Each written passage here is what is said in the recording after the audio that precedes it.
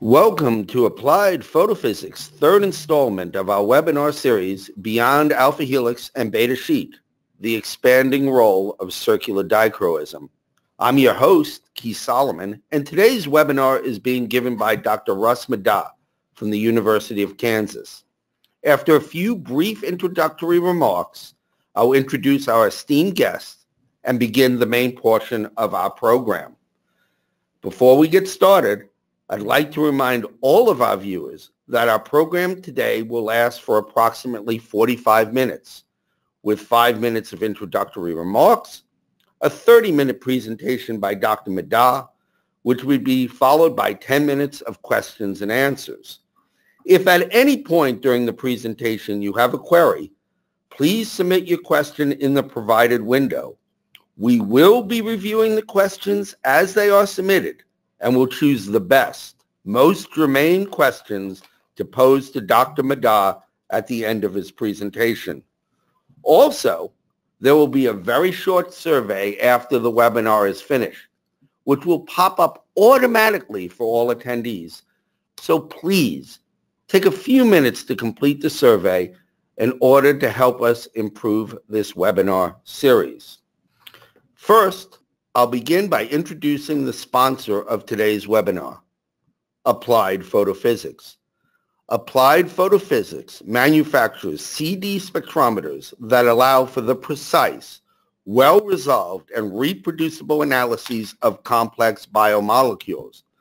Consequently, the spectra produced by the Chiroscan technology platform is quite amenable to mathematical modeling and statistical testing, which in turn allows for objective go and no-go decisions and supports the publication of data with true confidence. For more information concerning the Chiroscan technology platform and the Applied Photophysics line of stop-flow instruments, please visit us at www.photophysics.com. Now on to the main event. Dr. Russell Middaugh earned a BS from the University of California, Santa Cruz, a PhD from Cornell University, and he completed his postdoctoral fellowship at the University of Minnesota. He is currently a distinguished professor of pharmaceutical chemistry at the University of Kansas School of Pharmacy. Dr. Middaugh has authored over 400 published reports and several patents. His research interests include understanding the causes and mechanisms of protein instability. It is important for our listeners to know that Dr. Middaugh is using our instrumentation for applications that we currently do not support. And if you would like further information about using our instrumentation in the manner he will be describing, please refer to his published studies or contact him directly. But that being said, while we do not currently support some of these applications, we may well in the future. And we want to encourage our viewers to let us know about the novel ways you are using our instrumentation, as we really do want to support innovation and learn from and share with the wonderful scientists that are working with the Chiroscan platform. So please let us know about the interesting science that you're creating with our technology. So with all that out of the way, and without further ado, Dr. Russ Middaugh will present multi-dimensional conformational analysis using circular dichroism. Dr. Middaugh.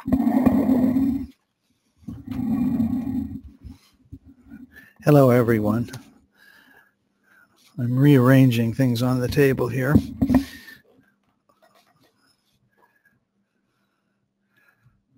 Okay. What I'm going to talk about today is really data analysis, primarily using data obtained from circular dichroism, but also from other kinds of data that can be extracted from the instrument, as well as adding other methods, and that'll become clear as I proceed. So in my first slide, I show an elephant, and you might ask, what does an elephant have to do with things? Many of you may have seen this slide before, because it attempts to make the point that if you can look at something in many different ways, you have a chance of building up a better picture of it. Now, shown below, if you look at just a small region, you can come to fairly erroneous conclusions. And we're not going to be talking about elephants today. We're primarily going to be talking about big molecules, proteins, and at the end, I'm actually going to talk about a biopolymer as well that's used as a drug. I take a particular orientation here from the fact that I am interested in pharmaceutical uses of biomolecules. So I have a list here of the papers from which I obtained these slides. And the references are fairly complete. I think you should be able to find them all. And I haven't correlated the actual list of references here with the individual slides, but it's easy enough probably from the title to do that. And if you have a problem, you wonder where a slide came from, just drop me an email at middaugh@ku.edu. That's MIDDAUGH@ku.edu. I also want to use this as an acknowledgement slide. And as you can see, of course, I haven't included all the authors, but I'd like to especially acknowledge in the second paper, John Ralston, who's a physicist at the University of Kansas, who helped especially in the early phases of the work that I'm going to describe to you. And finally, I'd also like to acknowledge especially Jay Kim, the first author on the third paper, who wrote the software that was used, the final version of the software, to do all of this work. The actual experiments were done by a wide variety of people, and if you're interested, find the paper and you can see who did the work, and with a little luck, you might be able to figure out where they are if you want to talk with them. If not, contact me and I'll tell you where they currently are. Almost all, of course, are located elsewhere now. So the next slide shows a list of techniques that are routinely used for characterization of macromolecules. And I'm sure most of you are familiar with almost all of these techniques. I'm not going to talk about all of them today, but I'm going to focus on the first 7 or so. Near and far UV absorbance, near and far UV circular dichroism, intrinsic and extrinsic fluorescence, and although I won't talk about it today, red edge excitation refers to a fluorescence experiment and can be used to get dynamic information. There are references given which can be found in the appropriate paper. Now, the next slide shows our laboratory in the Macromolecule and Vaccine Stabilization Center at the University of Kansas, and what you see are 3 Chiroscan spectropolarimeters, one having an autosampler. And these instruments run virtually continuously in our laboratory. And it's really their increased sensitivity and precision that it's allowed us to do some of the work that I'm going to describe to you today. Right, the first data slide, and you can ignore the figure numbers because these are the actual numbers we took from the original papers. But this shows some spectra in the near UV region, some circular dichroism spectra, and it shows the spectra as a function of concentration in the upper and the constant effect of path length on the lower, and you see a bit expanded version of them on the right panels to clarify the peaks that we're going to use to monitor the effects of various kinds of stress on the molecule. Now, I chose here to use some reference proteins rather than the proteins that we normally study. We don't study BSA, obviously, but later on I will look at some other proteins as well. But this is data which, if you want to do a comparison or have an idea, you of course could run reference spectra using serum albumins. All right, so what you see in figure A is this region of the spectra that's dominated by peaks from tryptophan, tyrosine, phenylalanine, and disulfide bonds as well. And you can see these peaks have quite a bit of structure. The data, which is using 2 centimeter path length cells, you can see that as you drop the concentration, of course, the spectra get more difficult to resolve, but are still resolvable. And if you go to the next slide, you can see the full ultraviolet spectrum. And the region that I just showed you is circled, and you could see that under normal circumstances, you can't really see much in the near UV region. But if you blow up those regions of the spectra, you can actually see very well-resolved, highly reproducible peaks. And we can use these peaks to monitor changes in tertiary structure as we vary things like temperature, pH, etc. And I think for many years, we didn't realize, and I think it's because the instruments just weren't as sensitive as they are today, that that region from above 200, 260 nanometers was actually resolvable even during runs in the far ultraviolet region. It was thought that you had to change the parameters. You had to go to a higher path length. You had to go to a higher concentration. But it turns out that in many cases, you don't have to do that. So on the next slide, we just show some melting curves in this region.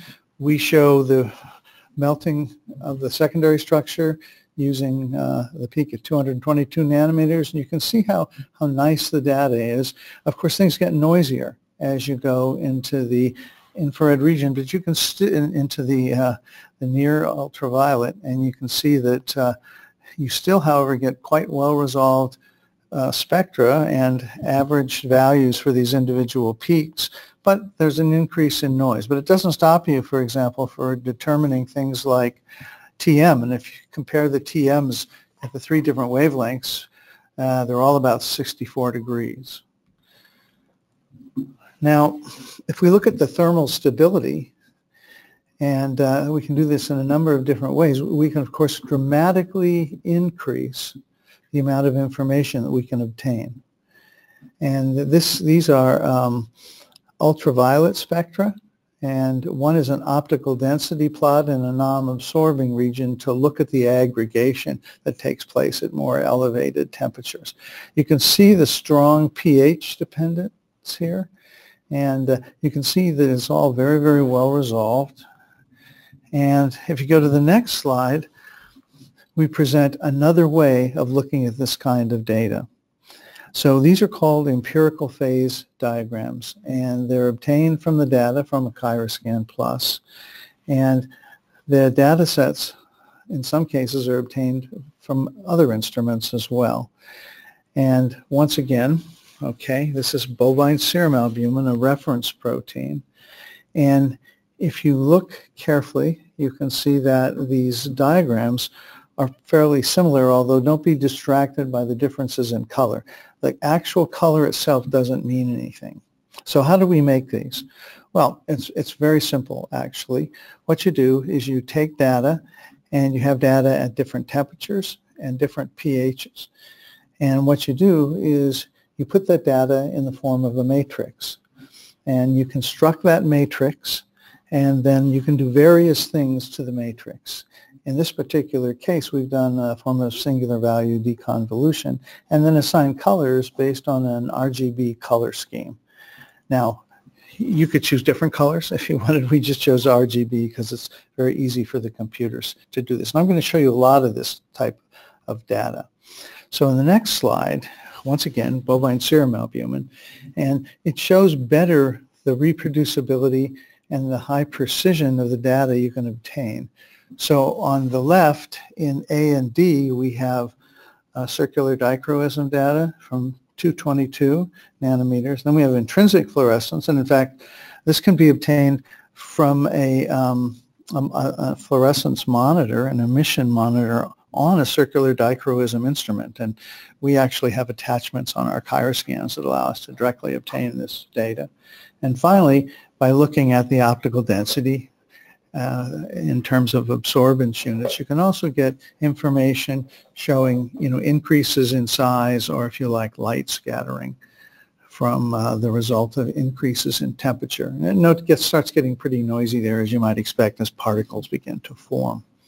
Now, below that is a different way of formulating the data. Notice up higher, we use the actual physical measurements from the instruments, but below, what we've done is we've taken the data and normalized it, and we call these normalized versions structural indices.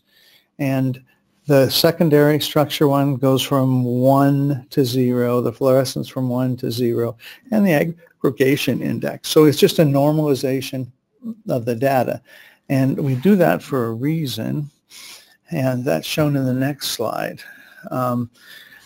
Here are two phase diagrams constructed from the data that you just saw. The one on the left is the traditional empirical phase diagram made by forming large matrices and then basically looking for what are the three largest contributions to the actual value of, in this case it's actually a vector that describes the behavior in terms of the three different types of measurements. But on the right we've used, instead of using the absolute values to this, we've used data from the empirical indices. And so this allows you to raise the level of interpretability because you know which color corresponds to which index. And you look to the right, there are three showing the behavior from a particular method. And it's the summation of all these that constructs the empirical phase diagram, the three indices empirical phase diagram. Now there are other ways to do this, and I feel duty-bound because not everybody likes empirical phase diagrams. By the way, I probably should comment on the use of that word empirical because they're not thermodynamic phase diagrams, which would imply that there's complete reversibility between the phases. And while there sometimes is, there frequently is not. In other words, as you go to elevated temperatures, for example, or to extremes of pH, often you can't reverse that because of, say, the formation of aggregates or some other phenomena. Now, here we show two different methods. One we call a radar chart. Some of you may be familiar with the radar chart. I noticed in automobile magazines recently they're rating cars and putting the various characteristics of the car, such as its price, how fast it is, how well it handles, et cetera, et cetera. They put those in the form of these radar charts. And so in the radar charts, what you do is you just take normalized data and you put a point corresponding to it and then draw a polygon that connects all of those lines. And so that's shown on the left, and the region of greatest interest is shown on the upper right as an expansion, so you can see it a little bit better. There's another way to do this, and that's to use something we call Chernoff faces, obviously invented by Chernoff. And in this, what we do is we use facial features to evaluate the phenomena in question. So, and the kind of, you don't have to do this, by the way. You can do anything you want. It's all arbitrarily assigned by the user. But in this case, we've made, for example, the regions where the proteins are stable. We've given characteristics that look like a friendly face, like a smile, wide open eyes, etc. And as things get rougher for the macromolecule, we can turn the face and have a frown and eyes to close and the eyebrows to arch, etc., etc. You don't need to do that. That's just a cute thing, and people who do this like to do that.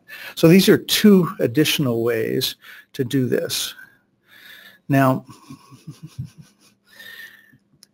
let me show you how these things work in some detail. And so what we have are these three different ways of visualizing the data.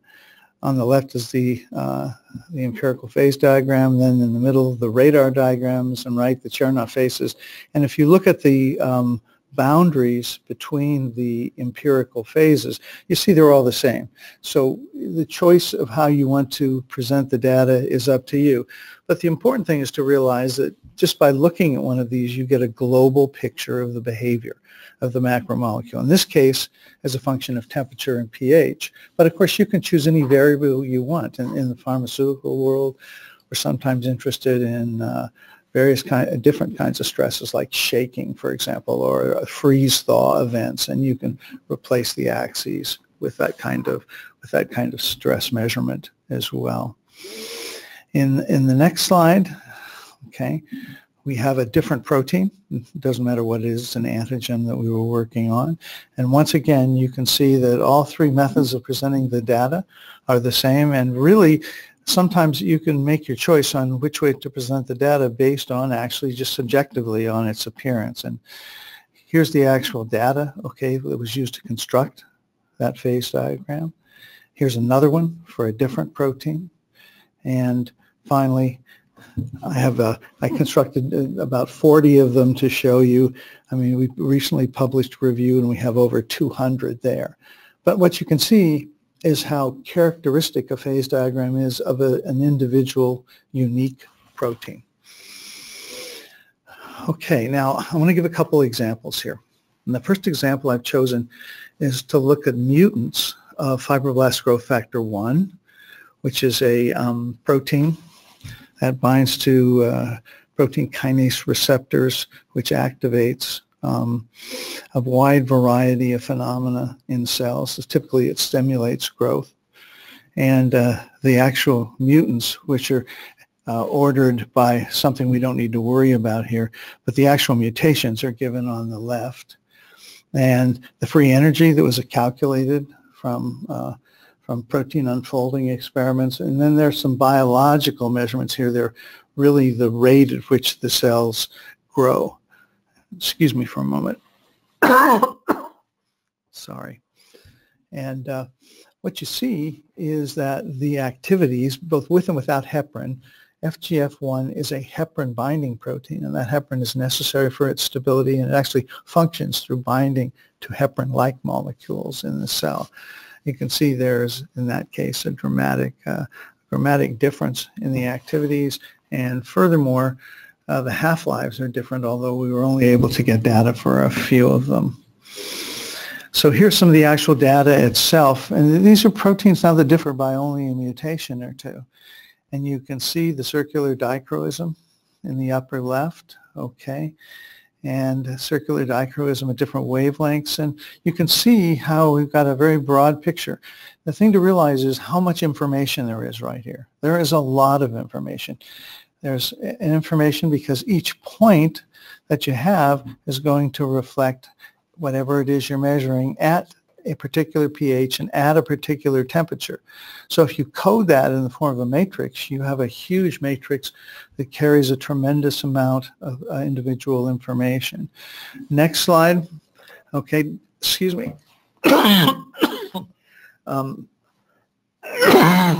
Sorry. The next slide is different measurements, okay? These are intrinsic fluorescence measurements, which also can be obtained from a CD. I apologize, excuse me.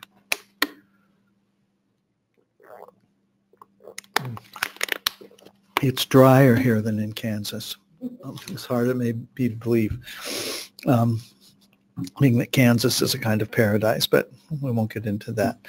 Anyway, more mutants. Finally, some fluorescence experiments using a dye. These are, of course, these are extrinsic measurements in which you look at the binding of the dye, 8-anilino naphthalene sulfonic acid. Light scattering, once again, quite obtainable from a circular dichroism instrument, but you could also get it from any number of different ways, a simple spectrometer, an actual light scattering system, whatever. And finally, here's a comparison right here of these different mutants, and you can see how the different mutants are well defined by these phase diagrams and immediately show the difference in characteristics. In this case, is a function of temperature and pH, the two most common variables that we use. So if we go to the next slide, okay, here are 4 different mutants with and without heparin to show the dramatic effect that heparin has. These use intrinsic fluorescence, right, and circular dichroism at 228 nanometers, and you can see the dramatic shift in the phase boundaries as the heparin binds. So the last example I'd like to define is not a protein.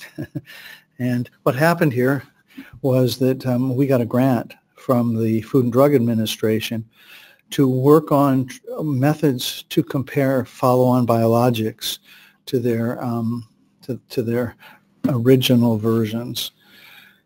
And we were going to work on proteins. We have, by the way, we have a set of data that, and I didn't show any of this here, but you can find it easily enough, that looks at FC regions of immunoglobulins, which are differentially glycosylated. And we did the same thing there that I'm going to show you here, but I thought it'd be more interesting to make the point that, of course, circular dichroism is a powerful technique for more than simply proteins. So what we did now, so what is crofelemer first? Well, it's a drug that's derived from a tree, a tropical tree.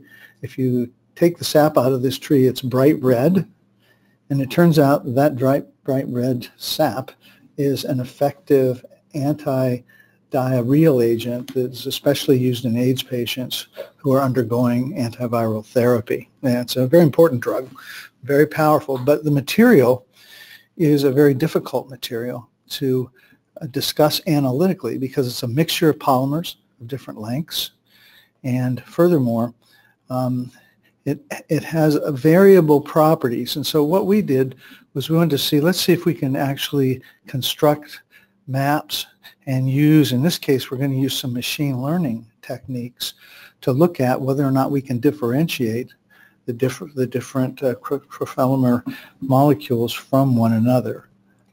So here's data, and what we show here are, on the left are UV absorption spectra, and these are the different fractions, and they're shown as a function of storage times. And you can see that you have a wide variety of different responses to different conditions with these different fractions. And here are the circular dichroism spectra from crofelemer. And once again, you can see fairly dramatic differences in the crofelemer molecule as a function of temperature and time for going as long as a month. So what do you do with data like this if you want to compare two things? Well, a powerful approach is that of employing machine learning. And what we do in machine learning, so-called supervised machine learning, is we use a number of different parameters to try to classify data. And here are a list of these methods, and I'm not going to attempt to go through them all. In fact, until I started to do this work, the only one I knew about was the random forest algorithm, and I showed the data to a biomathematician who laughed at me and said, why are you doing random forest? And I had no answer for that other than I knew how to do the random forest algorithm and interpret the data. And he pointed out there were many, many other methods, and I won't go through how they work. They have different meanings, and they allow you to examine data over a wide range of values. So here's some of this data, and I know this isn't the easiest thing to look at. And here we constructed something we call a mutual information score that it compares the amount of information and the information that overlaps in different spectra. And so in the upper left, you see data from UV visible, and on the right, from circular dichroism. And then below, to emphasize that you can use a number of texts, we have FTIR data. And what we can do with this data is we can take it and we can analyze it using a variety of different methods. And shown here are the mutual information scores, and then slices of data for size exclusion chromatography and hydrophobic interaction chromatography. And what you can see here is that there's a tremendous amount of information. And using this kind of technique, we can sort out what information is the same in different techniques and what information differs to help us combine the techniques. And so in the next slide, have the actual data. Okay. Now, this is a summary of a tremendous amount of data. And this is, of course, so often difficult to look at. But what we looked at is how much information we can extract from a technique using these different classification schemes. And so in some cases, we can get up to 100%, and others not so great. But what I'd like to emphasize is which techniques work better, and also which technologies, which classification schemes work better. And if you look and just glance through the data, I think you can see pretty quickly that this LDA, which is a linear discriminant analysis, what that stands for, is amazingly effective using many of these methods.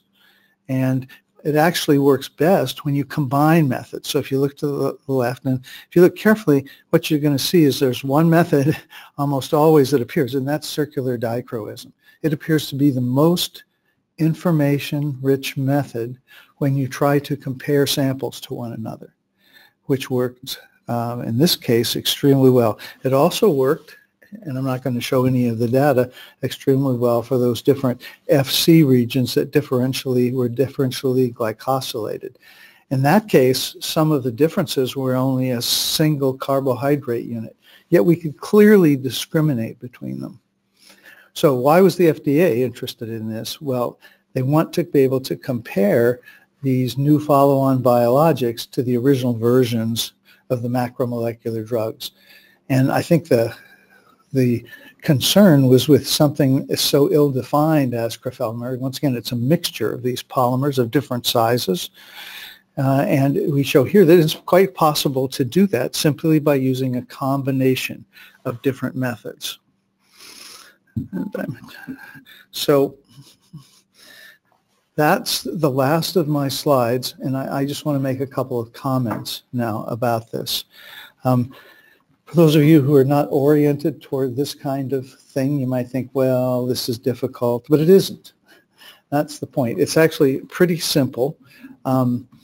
And I say that as someone who wrote none of the programs. They were written for me by students and postdocs in the lab who actually knew how to program.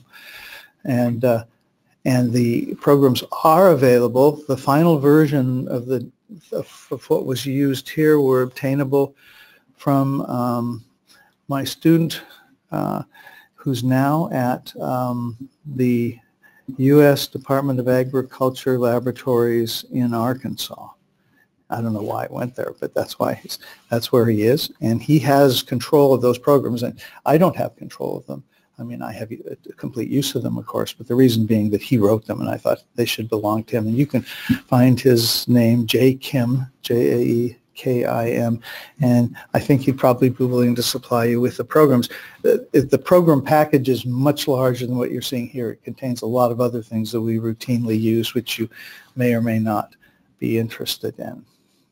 So with that, and I think I stayed well within my time limit, so almost right on the button. Okay, we'll entertain questions.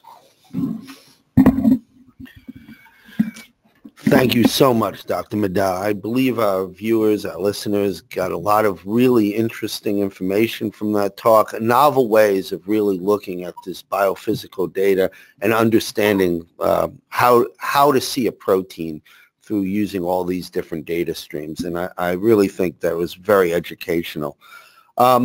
We do have some time for questions and answers, and some of our viewers have written in some really pertinent questions, quite germane to the talk that you were given. One question, and this is a pretty basic question, you mentioned looking at far and near UVCD in a single experiment. Can you comment about the path length and buffer choices that you would use for that? Sure. These are obtained empirically, and I imagine for most of you, if you've done near UVCD, what you typically did was took a path length of usually more than a few millimeters, might even be a centimeter, and then a relatively high concentration of the protein. Of course, you can't go too high, can you? You've got to keep your voltages within a reasonable range. And the only way to obtain that kind of data is to try it. But once you've obtained it, then you can reproducibly do a single scan to get all of the data together. Now, with that in mind, this is not usually done. And I think that, 10 years ago, the spectropolarimeters just didn't have the sensitivity and the precision to obtain the kind of data you need to do this, but they do now.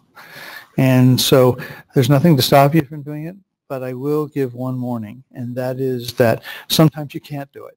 You can't find that compromise between path length and concentration that gives you good data, in which case you'll have to resort to two independent experiments. Always resort to empiricism when theory is just not enough. And that's, of course, all good scientists do that. So thank you very much for that answer. We have a couple of other questions here. You did talk about the normalization of the data. Can you describe that in a little more detail for our viewers? Well, nothing fancy here at all. You just use the extremes of the data for normalization. If you have, say, a melting curve, you take the lower values and set those to 0. The maximum values seen are set to 1. Now, one thing you may want to do, however, is if you have something like aggregation that goes extremely high, then you may find that all the other values are very, very low because you've normalized that extreme data. So you may choose to set some limitations on the data so you can bring everything into a convenient scale. I'm sure some of our viewers, listeners, are interested in biosimilars. And one of our viewers has asked, how can CD be used in the right way to characterize a biosimilar? So are there any specific things that you would think would be important in a detailed CD characterization to compare a biosimilar to an innovator drug? That's a very good question, actually, and it's a topic that's still under discussion, especially at the regulatory level, where ultimately they will probably use this data. As you probably know, the major problem is right now this kind of data is not used in final filings and approvals for drugs. It's used more at the early stages to characterize molecules. But I think that's going to change as the answer to your question becomes better resolved. So what are some of the things we think you have to be able to do? Well, one, of course, is the quality of the protein itself. And so if your biosimilar is not really biosimilar, there's a good chance CD is going to pick that up. And you know, there's always a concern, and for all the industrial viewers, I'll add this comment, and that is, if you have techniques that are very similar, you're going to start picking up things that may show differences. And if you're comparing a biosimilar to the innovator drug, you probably don't want to see differences. And so I think that, in fact, you do want to see those differences. Those are real things, and you need to be able to take them into account. So things you do, well, reproducibility is very important, which means running spectra numerous times from different batches, and I can't emphasize that strongly enough. Of course, you can get material from one batch, and it'll be highly reproducible, but you need to look at several different batches, and if there's any variability that you think might be critical in the actual preparation of the protein, that has to be taken into account as well, and I'd say that's the major thing.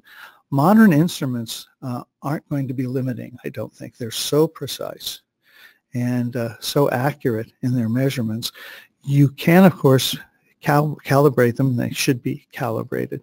You know, typically CD instruments are calibrated with camphosulfonic acid or some other compound with a highly resolved CD spectrum. But you might consider calibrating the instrument with a particular protein, or even a protein of the same class, and that's going to really help. So those are some of the ideas. Thank you very much for that response. In fact, in a previous webinar, John Gabrielson had suggested freezing protein aliquots from a single batch as to use as a reference standard to make sure that the instrument is always operating within the parameters that you would anticipate. And of course, what you emphasize right there is, for our friends in the biopharmaceutical industry, is not to fear the sensitivity and resolution of our instrumentation, and in fact to embrace that sensitivity and resolution resolution because you want to discover those changes early on when you're looking at a biosimilar, and you don't want to have a mistake later on in the development process. No, that could be extremely costly. Right, and so don't be fearful, be bold, and I think that's always a good way to approach science. There's one other question here from one of our viewers. Can you please go into a little more detail on the two types of EPD that you mentioned? Sure. In the first type that we developed, we just put all the data in the form of a giant matrix. And we don't normalize the data necessarily. I mean, because all we're really interested in measuring is change there. And the vectors correspond to vectors of change, not absolute things. But we realized that there was a problem, and that was when you looked at the phase diagram, it was sometimes hard to tell how much contribution was coming from one of the methods that were used to construct the phase diagram. In the case of the original version of the phase diagram, I mean, it was all done arbitrarily, and of course the colors had no meaning. There is some meaning now to the second version, which, by the way, is much easier to program too. And you can actually look at it and tell, gee, the major contribution is coming from the CD measurement, from the fluorescence measurement, or whatever method you might use. That's why we made the two types. And we usually determine both and look at them. And one thing you sometimes have trouble with, we have mathematical methods for determining the phase diagram, for determining the boundaries of the phases. I won't go into that. But if you find differences, then you may find one method works better than the other. Thank you very much. If there are any additional questions that any of our viewers, listeners have for Dr. Middaugh that they think of and they haven't submitted yet, please send them to us and we'll submit them to Dr. Middaugh, and he'll be able to answer those questions offline, and you'll be able to get a complete response. So anything you think of after the webinar is over, you can still get your questions resolved by Dr. Middaugh.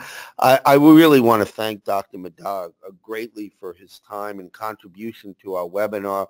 It's a real honor to have him here. And in fact, from a personal point of view, one of the highlights of my tenure here at Applied Photophysics is getting to meet Dr. Middaugh a year and a half ago at the Breckenridge conference. He's really a wonderful scientist, and those of you who have not been able to look at his papers should really dig some of them up. There are over 400 of them, so they're pretty easy to access. So I want to thank all our viewers today for your time. We really appreciate that. Of course, recordings of today's presentation will be sent to all registrants tomorrow, whether they viewed our presentation today or not. I also want to announce that for the first time, Applied Photophysics is offering a travel award to the Biophysical Conference, which will be held in Baltimore next year. For more information, email me at keith.solomon@photophysics.com, or look for a link soon to be appearing on our website. So those of you who have submitted an abstract to the BPS and have gotten accepted, we'll send you some information on how you can convert that acceptance into a travel award from Applied Photophysics. So please look for that. I also want to say, please join us again for the next installment of this webinar series, which we will continue to inform our viewers about recent innovations in the acquisition and analysis of CD data. In the meantime, if you have any questions about the Chiroscan instrument platform and our other product lines, please visit us at www.photophysics.com. Thank you.